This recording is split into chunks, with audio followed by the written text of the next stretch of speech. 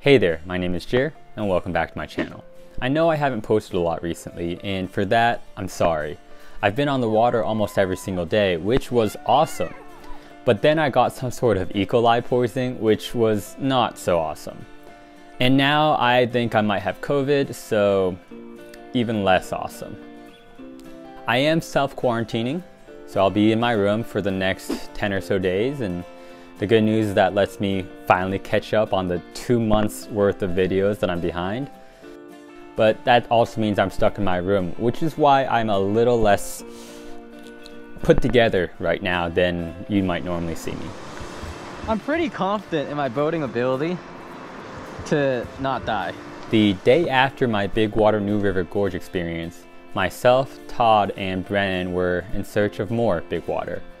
So we made our way to the Gauley, and on the way we picked up Heather. It's a generally accepted recommendation to run the Middle and Lower Gauley before attempting the upper section, and I felt no need to break that rule.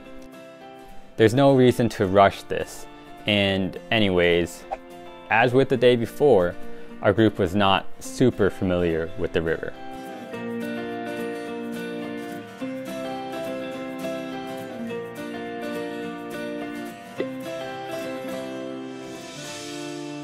Despite the fact that we didn't really know any of the rapids, we put on, and this quickly became one of my favorite sections.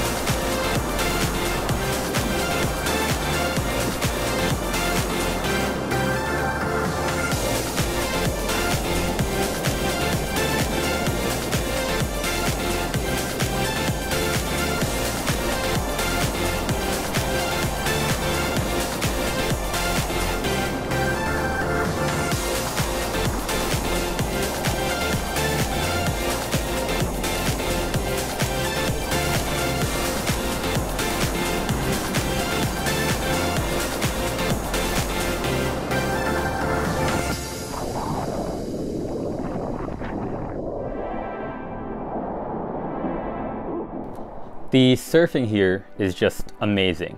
It puts the little surf waves and holes back home on the Huth River to complete shame.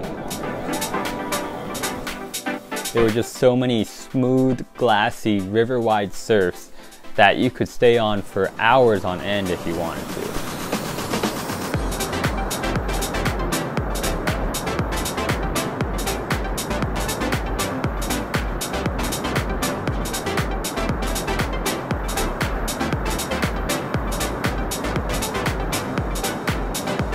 Now that's not to say there weren't some violent ones like this wave right here. All it wanted to do was throw you on your side and just rattle you for forever.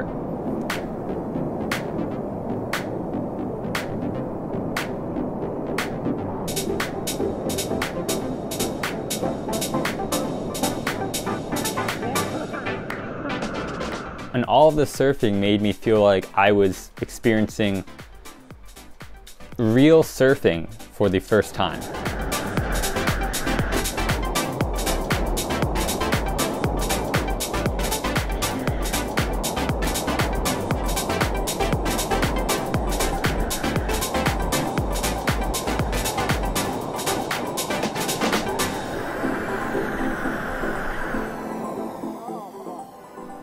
But the Gauley is not without its dangers.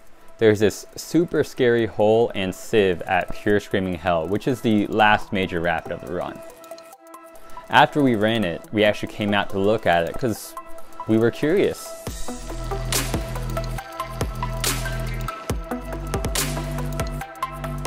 And of course, to satisfy our curiosity, we threw a stick in it.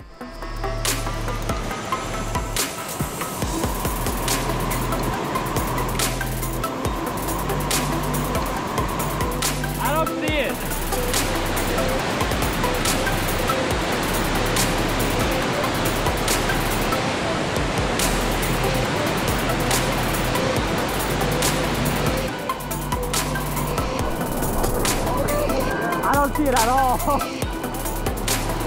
You think it came out over there maybe? And then there's this feeling that comes over that I don't really know how to articulate.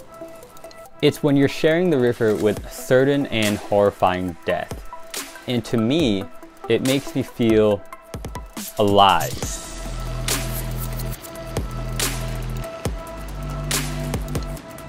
Puts into perspective that we are so small and so feeble when compared to the forces of nature or the universe as a whole. That life is fleeting and that we only have one to live. And so I must do everything I can to live the greatest life and impact those around me in a positive way. If someone in the community can describe this in a better way, I'd love to see it in the comments. I'm super interested in your take on this feeling or emotion or whatever you call it.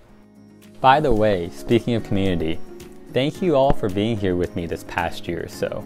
It really does mean the world to me. And I've been absolutely flattered by the amount of support I've received. I do my best to respond to every single comment, positive or negative, and to try to eventually meet you all out on the river, somewhere, wherever that may be. If you've subscribed, thank you so much for being a part of this progression and part of this journey. And if you have not, I would be so thankful if you just took the 2 seconds to do so. Thank you all so much again. Hope to see you on the river sometime. And really, that's all I have for you all. See you next time.